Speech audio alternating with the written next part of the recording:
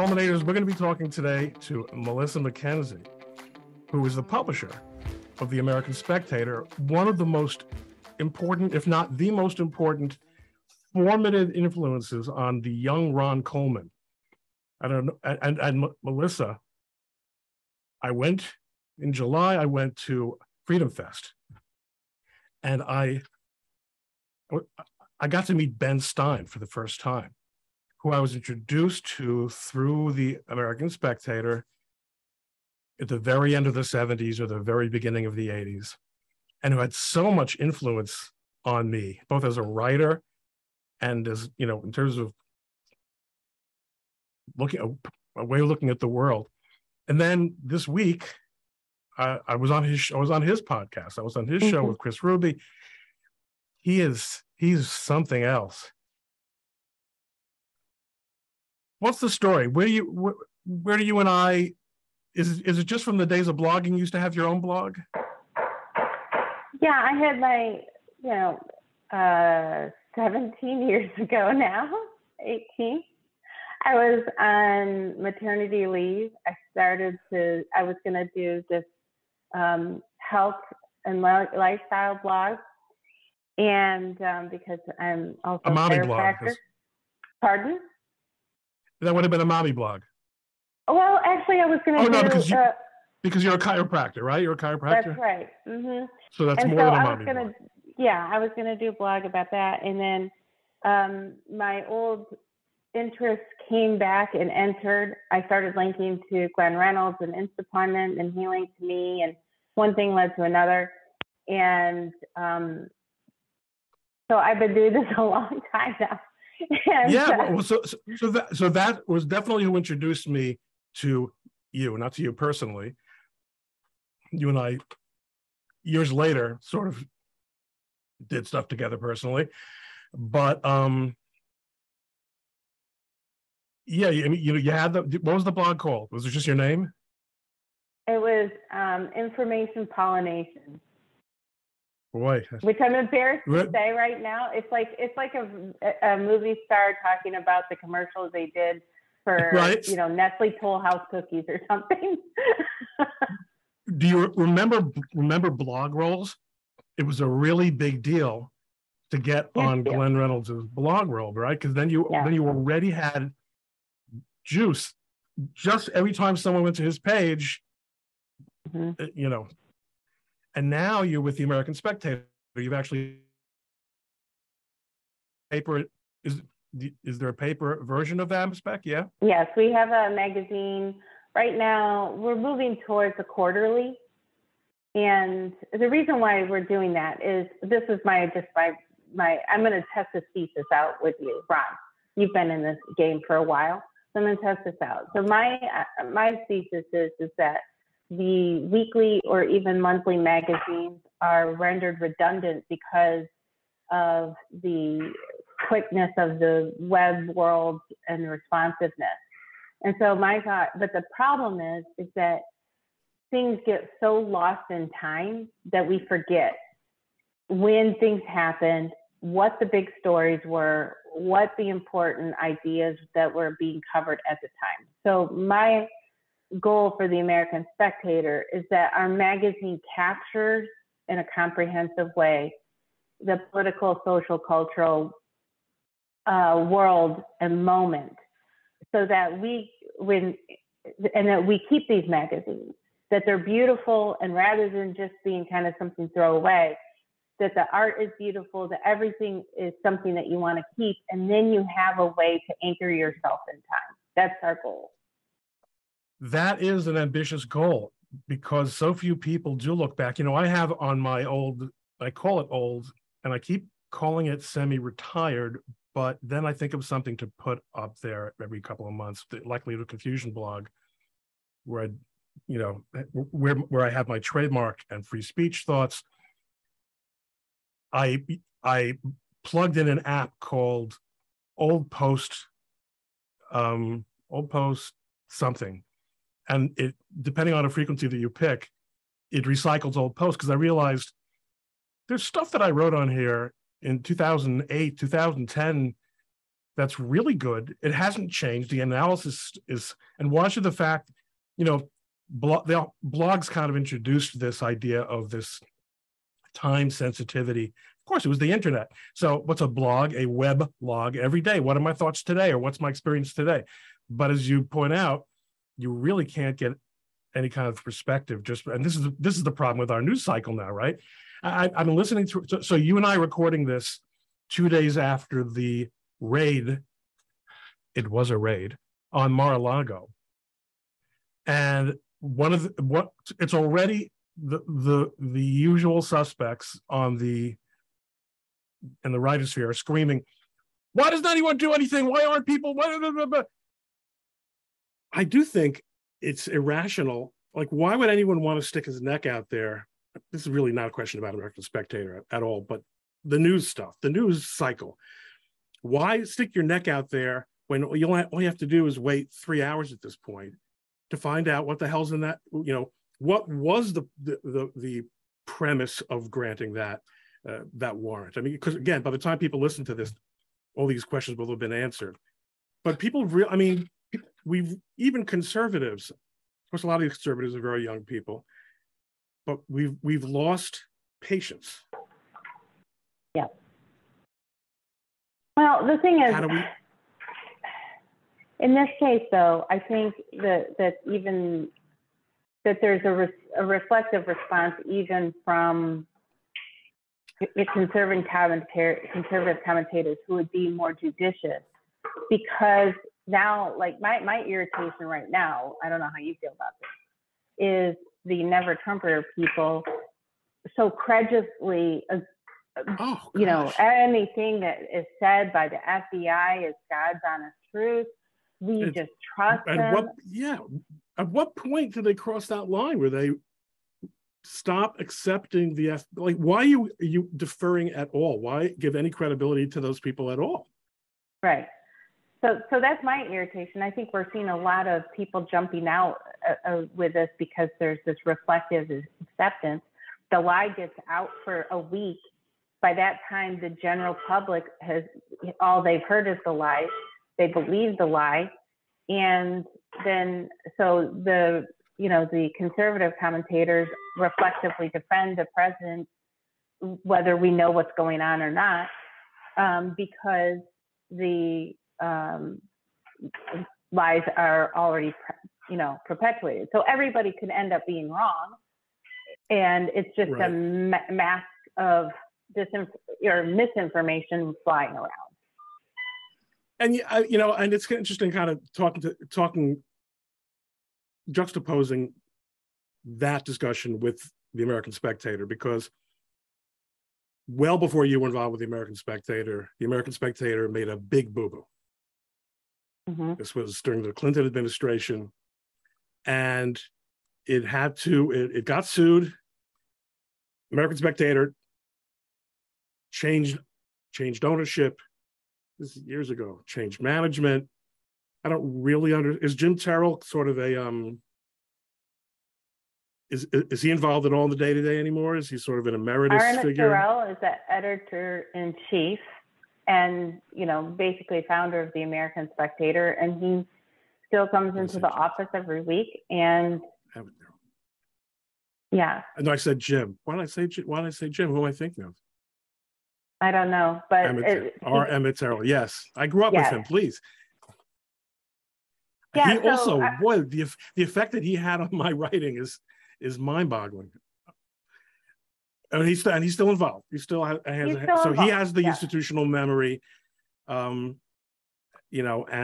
obviously, does that ever come up? Is that ever an issue anymore? Those again, I guess I really should acquaint listeners with what I'm talking about. Or do you want to give a thumbnail of what the story was? Well, I'm not sure there's been a lot of Emmett Terrell stories. I'm not sure where you're actually going with this.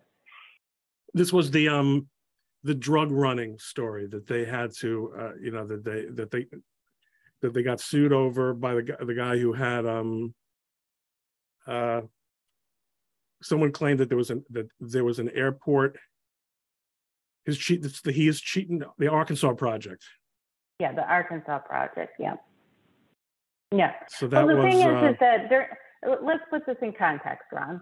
So before that story came out, people have to remember that when Bill Clinton came into office, the media was, as they are now, completely protective.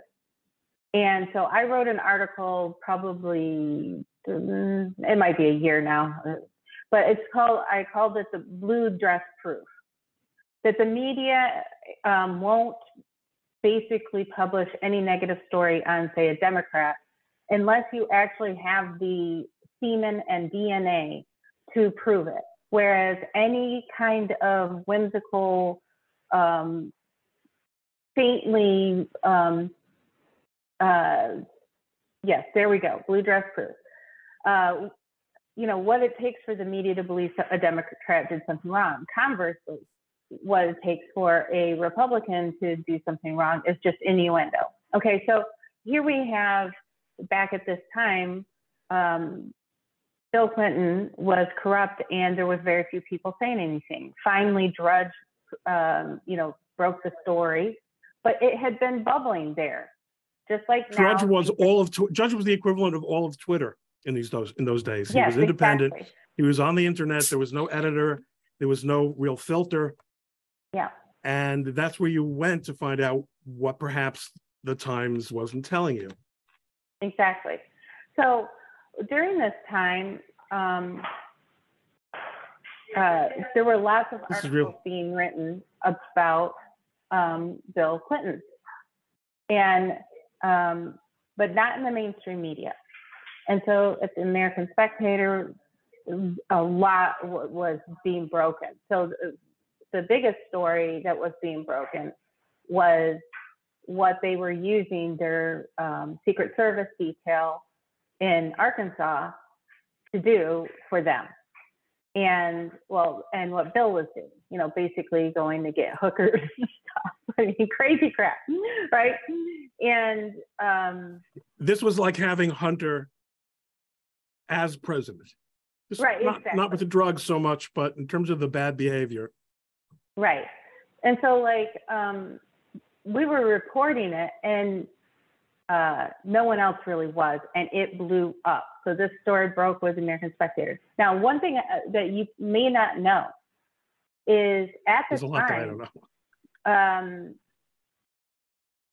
Andrew Cuomo was at the Department of Justice as an attorney and sent a letter to the American Spectator because we were talking about his nefarious deeds around the same time. The FBI, and so they sent a letter to Armin Terrell saying he sent a letter saying he's going to sue us and blah, blah. And our attorneys told him to pound sand.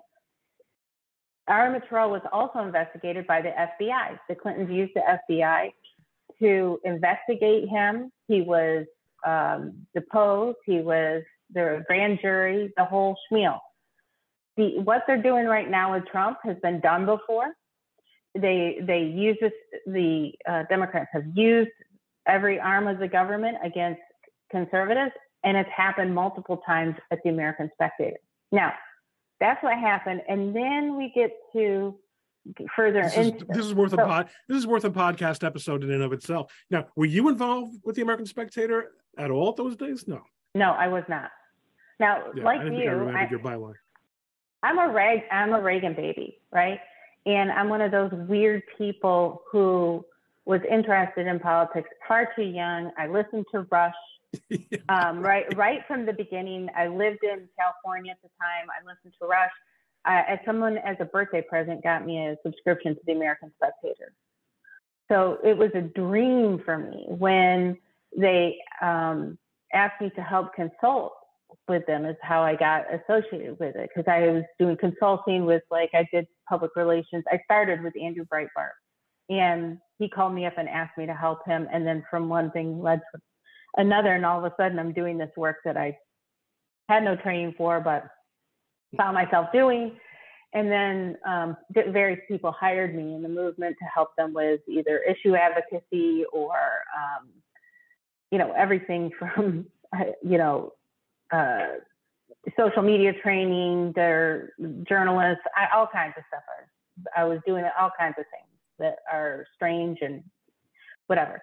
And so the American Spectator asked me to come on as a consultant. So this was about when? When did this happen? It was 6 years ago. Got involved with it? 6 years ago or so. And the American Spectator, as it has been its historical want to do, and right-leaning media organizations, after that story issue that you're talking about, where the American Spectator got over their skis, and what happened was we had a donor and some writers who were completely obsessed about the Clintons. And then, of course, you have sources making up stuff at a certain point, like trying to, give you stories. And you have to always be very careful about that as a journalist to make sure that you're not being played by the sources, right? And so there was some of that was happening, and that kind of blew up and caused problems and yada, yada. And then, so the American Spectator has gone through waves, I would say, of. Sure. I remember the George Gilder era. Yeah. It was so confusing. It was, what is this? What is, and it seemed as if he was writing the whole magazine himself. It was so confusing. Well, so in the George Gilder era, what happened is Gilder bought the magazine, and I have great respect for the man, actually, because some of what he's written has been extraordinarily prescient. And so he bought the magazine, and they promptly went bankrupt. And so Vlady Plajinski, who's the executive editor of the American Spectator, he started a website called The Prowler and kept things going, and was actually one of the first magazines online to have. The American Spectator had a website before, like NR had a website before. A lot of our competitors had websites, and it was of necessity because the magazine had been sold, and then they went promptly bankrupt, and then Gilder sold it back to Bob R. Emmett Terrell Jr. for $1. And so, like Newsweek, the American Spectator was once sold for $1. And so now here we are. So when I came on 7 years ago, once again, we were in bad financial straits, and my job was to help them get back on their feet. And now we're fine. But I turned it around. Really. Yes. So it was a team effort, and we're in a good position now. We've got a great board.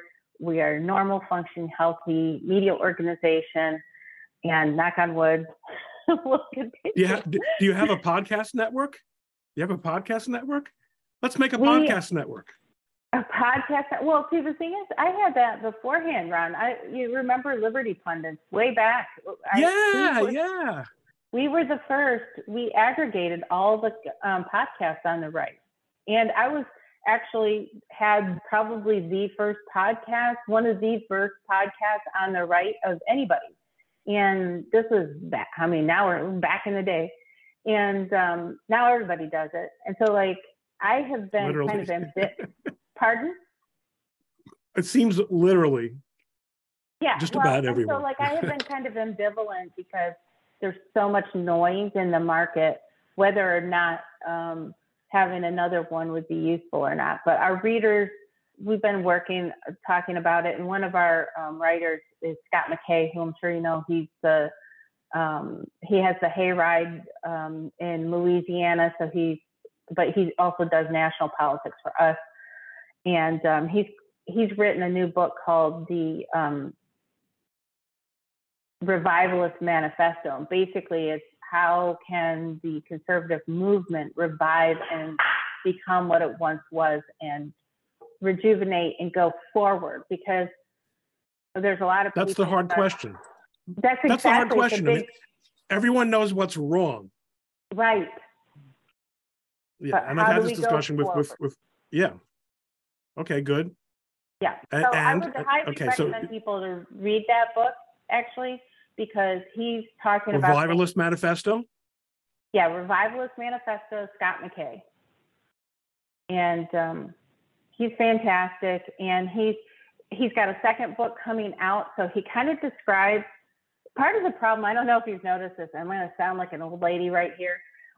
Is that a lot of the younger people in the movement don't really know the history of the conservative movement. And we have to remember, I mean, Reagan was a long, long time ago to this younger generation. And so they don't even remember pre-Reagan, so like there's a lot of kind of institutional historical knowledge that is not there. Think about the whole history of National Review. Yeah. William F. Buckley leaves the American Mercury because it's anti-Semitic, starts the National Review. He's already famous because of God Man at Yale. He's this, and just the whole Buckley era of conservatism. And then he hands, at the end, towards the end of his life, hands it over, of all people, to Jonah Goldberg. And the rest is history. That of a kind. You're right. And what do you think? What would be the benefit to a millennial, or these younger activists, folks who are? I mean, I imagine people who are really at the leading edge. I'd like to think, at turning point and whatnot, they must have some insight into this. But if more young conservatives knew more about the history of the conservative move, the post-war history of conservatism in America, what do you think what would be the effect on going forward? How would that help? What would that do for us? Well, one, to be aware of not, so we don't repeat history and make similar mistakes, to learn something, and also to put the current moment in context. History didn't begin right now, and a lot of what we're seeing in the government, a lot of this kind of political retribution type of thing, this pendulum swinging that we're seeing, started as little waves, generations ago, predating even like national. We've been around. The American Spectator has been around for. We're going to have our gala, our 54th gala this year. We are a couple years younger than National Review. We're talking a 60-year history here. There is,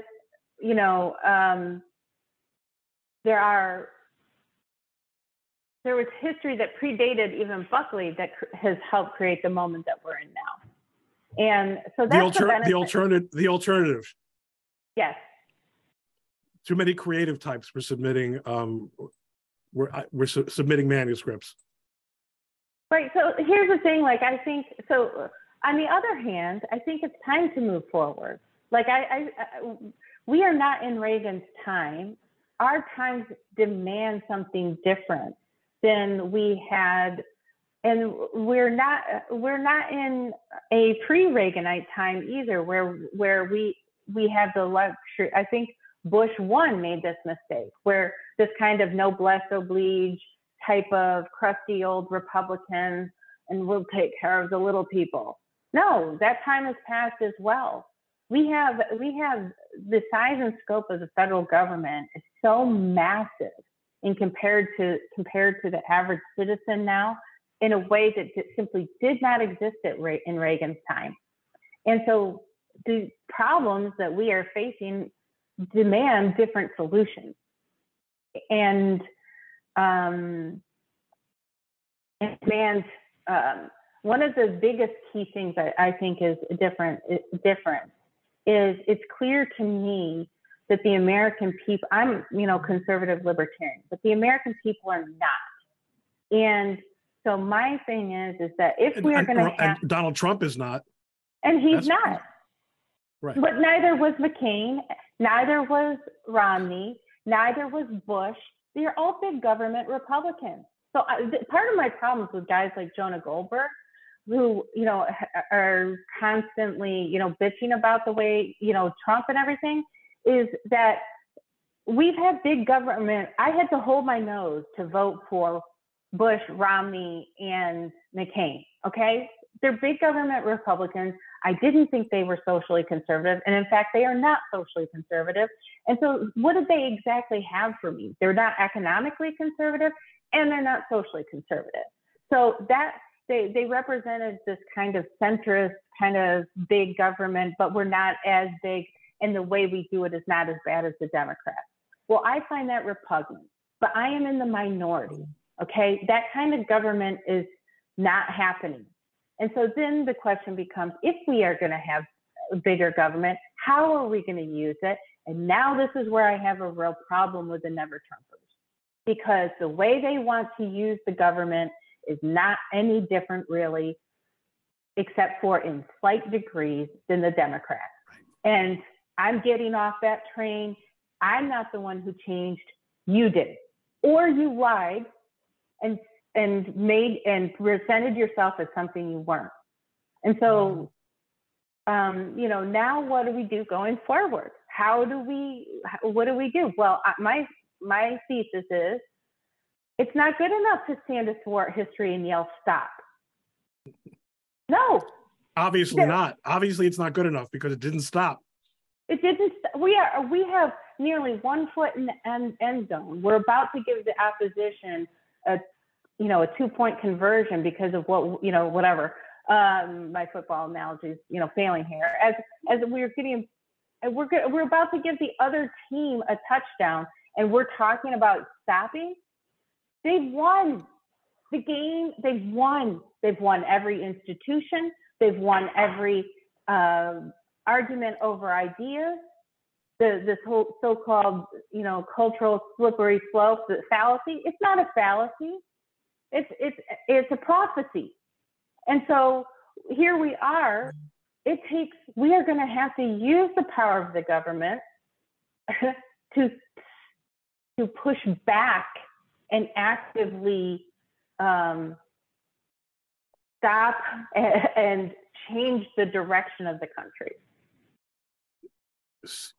So you're adopting this sort of it seems to me Michael Knowles type of approach, which is that it's not enough to be neutral. There's no such thing as neutrality. There are moral and political implications to every decision made and every decision that's not made, and which is the tragedy of liberalism. Which is the tragedy of libertarianism of the last generation. What's the dilemma, right? I'm too principled to vote for the GOP candidate. I'm going to therefore vote for the libertarian candidate, meaning I'm not going to vote. But if I do vote for the Republican candidate, I get Romney, I get McCain. Well, we didn't get him anyway. But they certainly weren't going to vote for Trump. But you say the structures are there. We got to put our people in, and we've got to use it. Sort of, in other words, what the Federal Society has done so successfully in the judiciary. Yes. Do the same thing in the bureaucracy. So, do you have a lot of people are fairly recently have begun to explain or to publish things that put a little bit more of a finer understanding of why the deep state is so intractable. I mean, how difficult it actually is for a chief executive to fire anyone in the federal government. It's almost impossible. Mm-hmm. So what do you think? I remember years ago, and this might have even been an article in the American Spectator when who knows?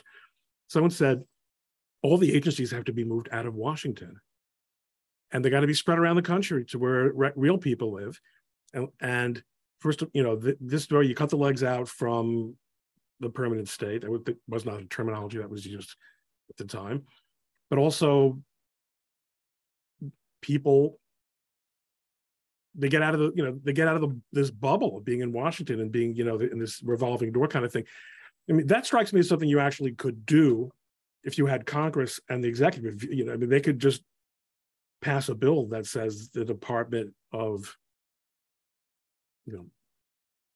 name it. Our agriculture Energy. is going to be where it's going to be or energy. It's going to be in Texas, and the Department of Agriculture is going to be in Iowa. I mean, like where the stuff grows and where the stuff gets pumped out.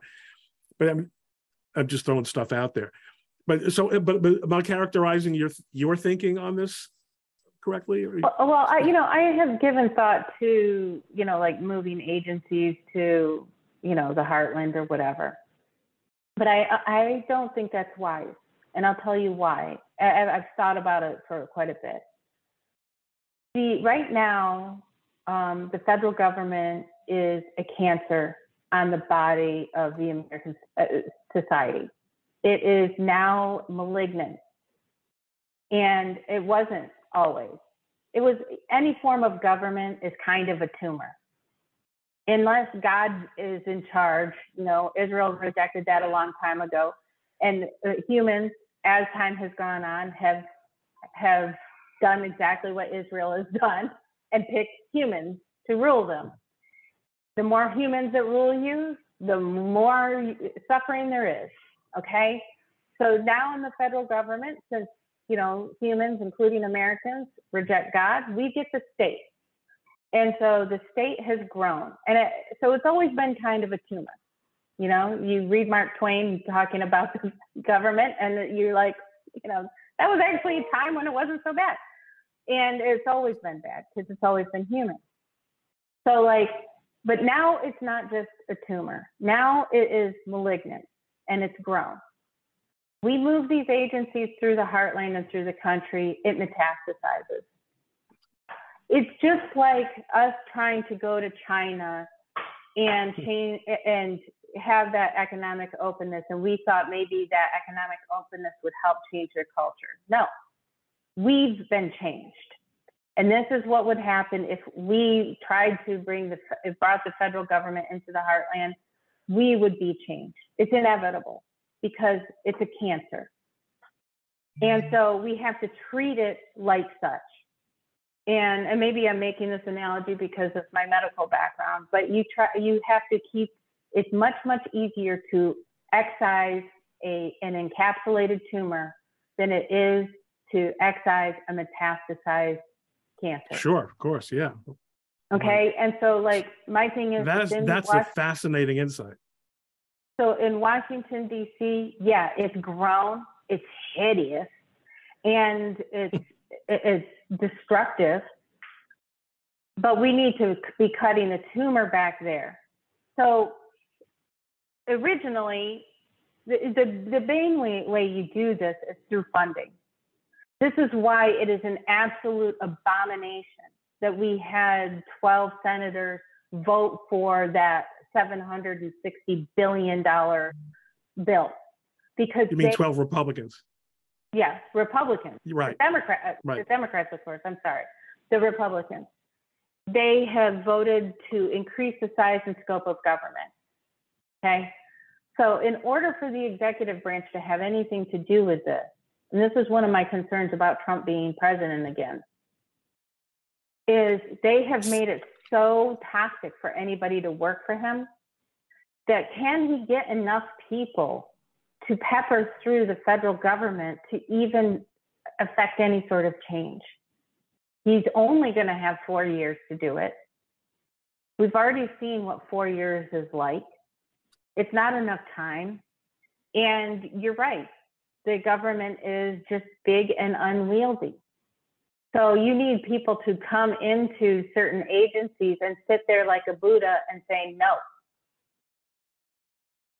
So yes, we have this funding, but no.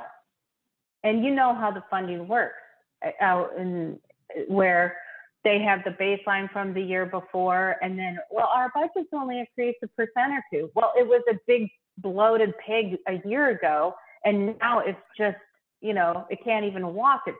And so we're adding more budget every year. And of course, the budget being a sort of a relative concept. I mean, we have the federal government no longer operates on a budgetary basis. And Trump folded many times on continuing resolutions. Yep. And those were golden opportunities to really transform things. Hey, guess what? well, I would sure hate if the press got angry at me. I would sure be awful if, if the Democrats screamed at me. Guess what? They're going to scream at you and they hate you anyway. Right. That. Yeah. So you recommend that we read this book. What is it? The Revivalist Manifesto. Mm-hmm. Revivalist Manifesto, which I threw up on the screen, which we'll get, and maybe we'll get Mr. McKay on here to talk to us about it. And American Spectator is on solid footing, sort of reestablished thanks to you and those you're working with. Not just me. There's, we've got a whole group of great people. It's American Spectator for a new generation. I mean, it is kind of funny to think, I used to get all the thought magazines except the Nation. I mean, that was too far out for me. But I got the New Republic, the Atlantic. Mm-hmm. Obviously, I got the National Review and the American Spectator. I got the biweekly Weekly Standard. The Weekly Standard, right? I mean, that seemed like that was going to be an exciting project for a while. Those people went completely lunatic. Now there are all these online magazines. I mean, National Review is, even though many of the authors from NR are people that I follow and who follow me on Twitter, mm-hmm. and they're good guys and they're important people who write important things, but the magazine is not trusted by conservatives. Against Trump was a turning point, and they kept doubling down. But all this American this and American that, and the national interest, national thinker, it is sort of hard to keep track, which is fine. I mean, people, this stuff is going to shake out. It's easier, I guess, to, you find a domain name that hasn't been taken. There are a lot of young people out there who want to write. It's, easier than it was in the 50s just to start a magazine, I suppose. But going back to the beginning of our conversation, harder to get something that people are going to want to keep or can keep, because if it's, everything is temporary and digital. Mm-hmm. I like your idea of there's so much good stuff. I mean, like I said, reading up, I don't say growing up. I was a teenager when I started reading the American Spectator. I guess I was a senior in high school. It was given to me by a teacher in a comparative literature class, who saw the flicker in my eye and said, "You might like this." And he gave me a bunch of his old saved paper American Spectators on the old newsprint tabloid format that they came in, with those woodcut style illustrations, and it was just unbelievable, as you say. Like, wow, people are saying this. Wow, what comments? And I grew up in a working class family. It wasn't the kind of thing that was, that you'd find next to our Reader's Digest and Ladies' Home Journal. So it was, it was transformative. Melissa, thank you so much for coming on, and for all this time that we have, as I say, known each other. People on this who listen to this podcast regularly are a little tired of hearing me talk about that. But what can I do? I'm old. I know a lot of people for a long time, and as long as I'm still here, I get to catch up with them on Zoom and through the podcast. I need to plug something here. Just I was about to. That was the lead up. More of the same from you? Is there something special coming? What I wanted to say for your viewers is, Ron is an attorney, and he's a very good attorney. And so multiple times in my past career in this business, I have called you, you have helped me, if you couldn't help me, you find someone who helps me. And so it may seem that Ron is playing an attorney on Twitter, but he really is one. He's a very good one. And I'm very grateful for all the times that you have jumped in and been there when we've needed you. So I'm that's very kind of you. Yeah, thank you. That's all I wanted to say. I appreciate it, and we're not going to edit that out. That's going to in fact be a highlight, and then Harmony Dillon will see it, and she'll say, "Oh, Someone thinks he's an attorney. That's good. But no special projects from you personally, though. You're just going to keep on keeping on doing what you're doing. You plan to stay at AppSpec until they boot me? Well, the thing is, you know, we were in turnaround mode for quite a few years, and now we're really building. We've got a phenomenal young managing editor, Hannah Rowan. We have some really good young writer reporters. I think that but we also have people who have who've been in the conservative space, Bruce Bauer, for 40, 50 years, who are phenomenal and can give the younger people who might be watching this, an understanding that is deeper and broader. And also, you know, the American Spectator was always fun. And we're working to bring kind of that back, that kind of, you know, it's never really been lost. If you read Bob Terrell's work every week, you're going to see that he's, you know, goring a lot of the oxes of the left pretty much continuously. And he's still got it. He has his memoirs are coming out this year. He's just finished writing them. They're phenomenal, Ron. You as a, you know, reader will love it. And he's telling tales because he knows everybody and he's been there. So there's a lot of stories that he'll be telling in there that lots of people will be like, whoa. And so that is that's what's going on for us right now. For me personally, it's interesting because I started out as writing, right? And so like most of what I have been focused on has been business. So, you know, when I write, it's, you know, carving out time to do that. And then I also have a newsletter. So your readers might like that as well. That you can sign up for, but just come over to the American Spectator. I urge you to do that. There's a lot of competition out there, but I think that we've got the history and the gravitas and also the fresh new blood too. So I endorse that advice, and I think I need to pull more content from American Spectator into my own feed.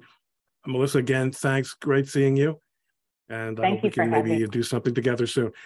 All the best. Thank you.